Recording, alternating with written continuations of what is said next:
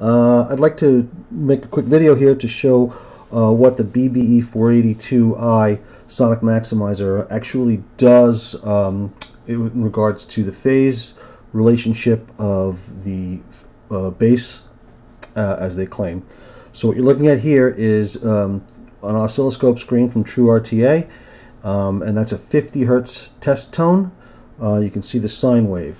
So that's our test tone. When I switch to the right channel, which runs through the BBE sonic maximizer, you can see it shifts to, it actually lags a little bit behind the test tone.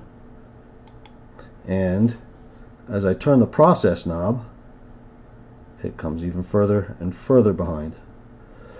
So the claim that would be the original, and that would be the with the process knob out, and this is with the process knob or the bass process contour knob turned all the way up versus test. So the claim that it does change the phase relationship is accurate.